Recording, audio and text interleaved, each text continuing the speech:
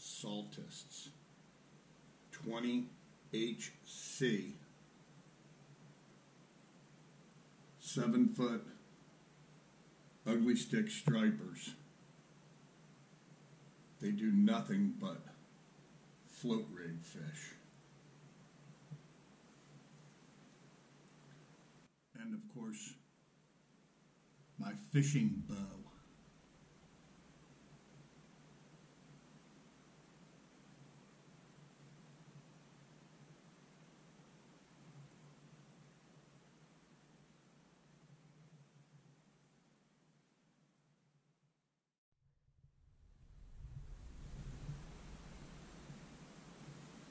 Seven-foot medium light ugly stick tiger rods, all with Shimano Triton 100 Gs undercover.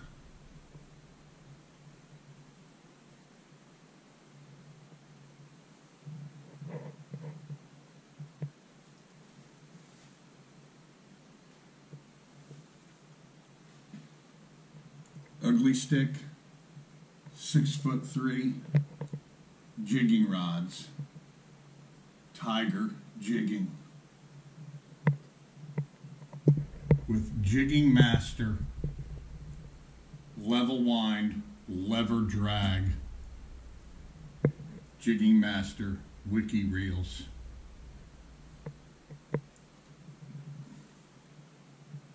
My two Daiwa beef sticks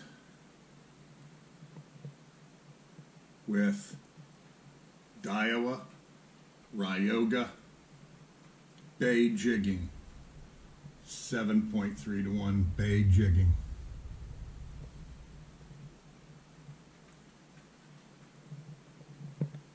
And back here, Jigging Master reel with my Jigging Master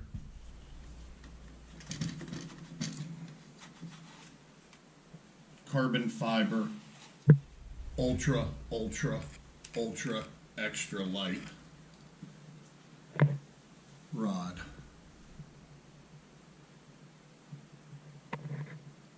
And a basket full of reel covers of all sizes. Then there's a rack with extra stripers, extra Tiger Light ugly stick jigging, an old All-Star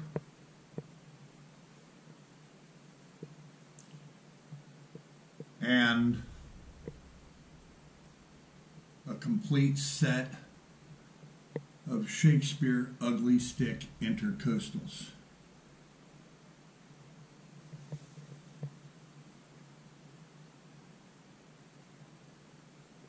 Then on the other side, the same rack, ugly stick Tiger, 7-foot, medium heavy meat movers, all brand new. These 4 are presently for sale.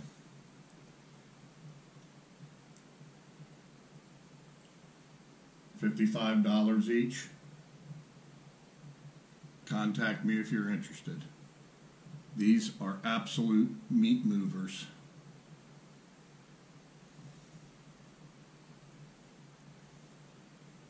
Then on this side, 5 more ugly stick striper 7-foot casting. Everything here is casting unless I tell you it's spinning, and there's not much of it. Everything I have is casting. These are spinning. 440 Finor spinning reels.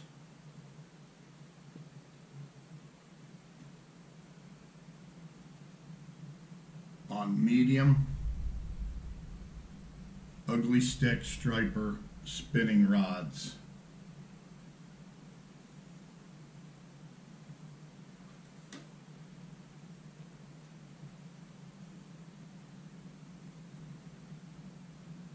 Daiwa Ryogas undercover on 8-foot ugly stick tigers, medium light, absolute buggy whips for long distance casting of top water plugs and jigs. 4 more 6'3" ugly stick tiger jigging originals and new ones with the ugly tough guides. Shark fishing, exclusively for shark fishing with Finor Sportsman ST30s. You can see the originals had the aluminum gimbal. The new ones have the rubber gimbal.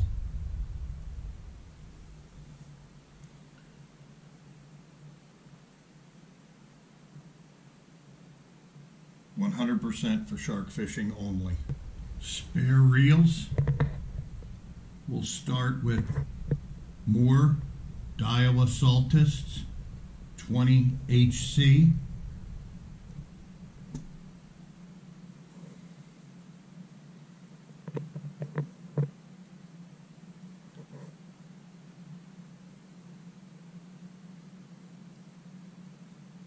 Then we'll go to spare Ryogas.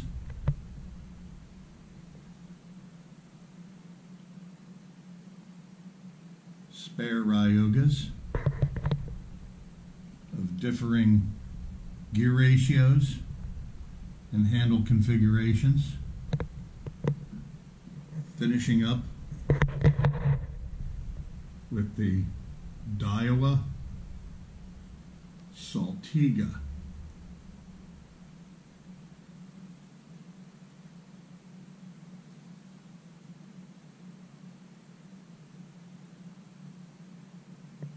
Then next is a old but reliable heirloom Penn International 975. Then we move on to Triton 200 Gs, a little wider than the 100 Gs.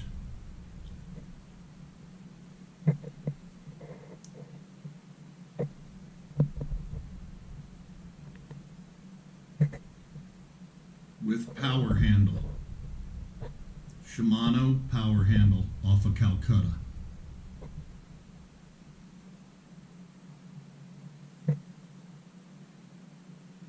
Then we'll move on to spare Shimano Triton 100 Gs.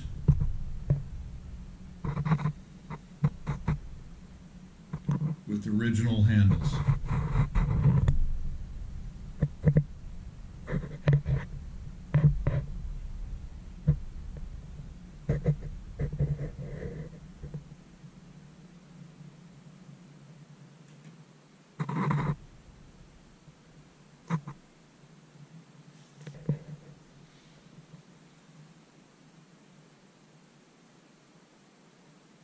And very much thanks to my buddy and YouTube viewer, Wes in Mayport. I swapped him a couple rods for this right here. And this is the Jettywolf tackle cabinet. This is what I've always wanted.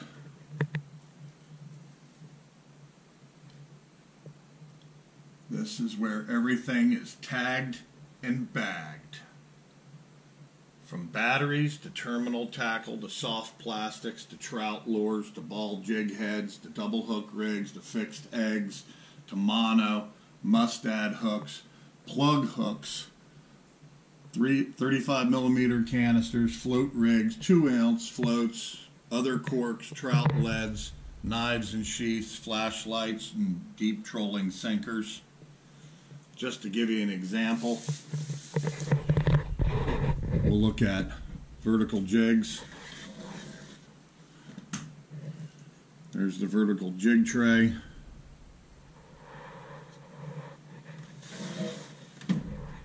What else do we need to look at? Oh, there's the old reel cleaning drawer. These are super handy. You get them at Northern Tool in giant bags. These cotton swabs on the end of a stick. All the little micro screwdrivers. Different parts and tools. Mustad hooks.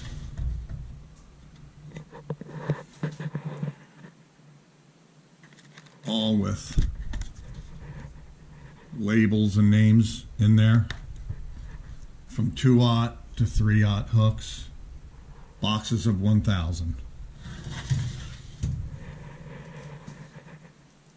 More mustads. There's a whole bunch right back there in a box. Here's all my 5-aught true turns. Here's more mustads. 5-aughts.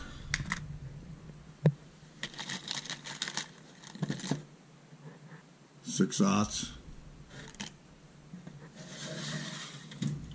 Mono.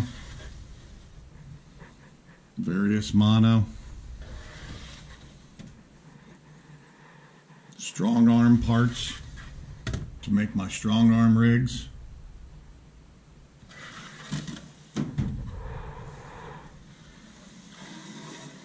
Fixed egg sinkers with singles, all marked, 3/8 ounce. Back there's 1/2 ounce, 2 ounce. Fixed eggs, so they don't go nowhere. I don't want them sliding up and down my line. I have a video of how I make these. Trout floats, 2 ounce trout floats, 1 ounce trout floats and trout leads. So that just gives you a little overview. Ball jig heads, ones that I did a video of how to make yourself. Just a throwaway jig. Ounce and 1.5 ounce. Let's see, 10-aught shark hooks. There's 10-aughts. There's 10-aught VMC Helicon hooks.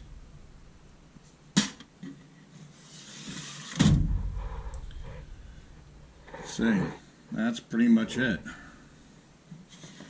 Some terminal tackle, wind-on leaders, bait rigs, sabiki rigs, other corks, some popping corks.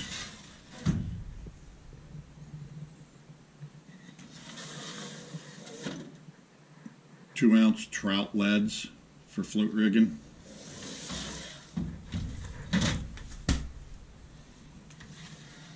Replacement lure hooks, plug hooks, mustads, VMCs,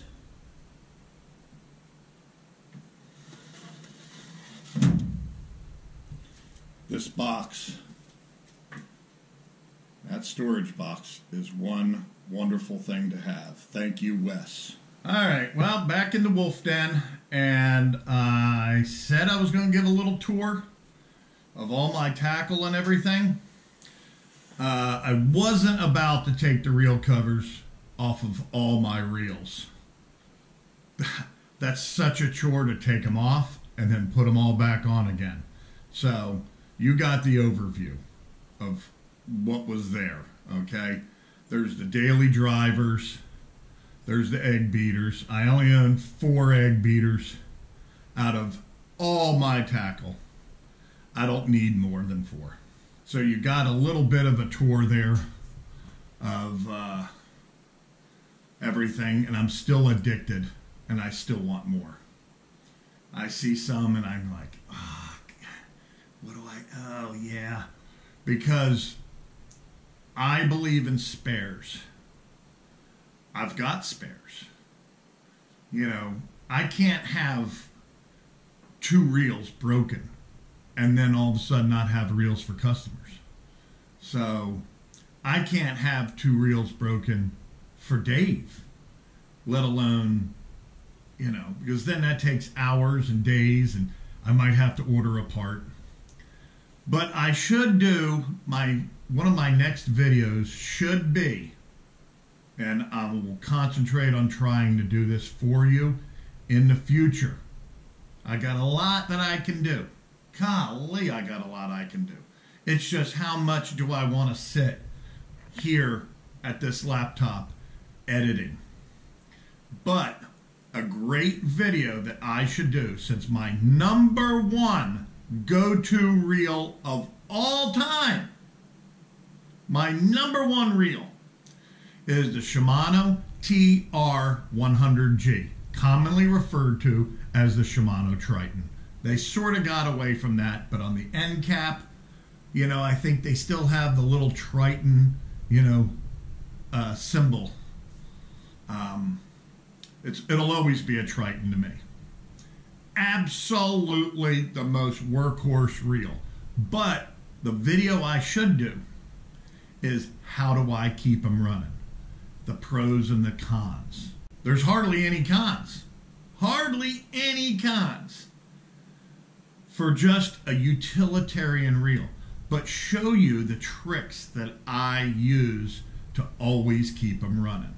Now, I do have a video from years ago called Charterizing Your Reels. That's what I do when I get a brand new reel in, be it a used one or a new one. I charterize it, and that means greasing it in places that are critical points, because when you've got 4 or 5 or 6 or 8 or 10 that you're using constantly, and you saw all those, not every one gets used all at the same time. I pick them, and all my tackle gets rotated except for those 4 spinners. But my Daiwa Saltus 20 HCs, they get swapped after like a year of usage or so, and they come off the float rig rods, and the other pile goes on the float rig rods, and the old ones get a once-over. They get re-charterized. But there's certain things that I do to my Shimano Tritons. Not much. I don't have to do much. There's things that I like carry with me, kind of spare parts, I guess you could say, because there is a few little issues with them. I'll tell you, it really depresses me that the first ones I ever bought, I think, were like $48.99 on eBay. And now these things are $100. So, but either way, I hope you enjoyed another walkthrough of the Jettywolf tackle. Now, the funny thing is I made this exact same video years ago. But people don't watch your channel. They're sitting in the doctor's office, they're sitting at school, they're sitting on the school bus, they're sitting on the whatever, and they're just watching videos as they kind of come up. Like me, I do it, but I still go to people's channel if I'm sort of really interested. Even on my smart TV, which is, I use Roku, I don't know if you heard it. It makes it a smart TV connected to the internet. And I watch YouTube, but I still go to channels. You still have the availability. One thing you can't do, you can give it a like or a dislike, but you can't comment through a smart TV. So I do that. But nobody really goes to your channel anymore. If I looked at people who probably go to my channel and really look, it's probably like next to none. So that's the nature of the beast. So if you like this video, give it a thumbs up. If you disliked it, give it a thumbs down. I don't care either way. Just do me a favor. Either way, it doesn't matter. Let the algorithm know that you just checked it out. That's it. That was the walkthrough. So until next time, thanks for stopping by. The Captain Dave Sport Fishing YouTube channel.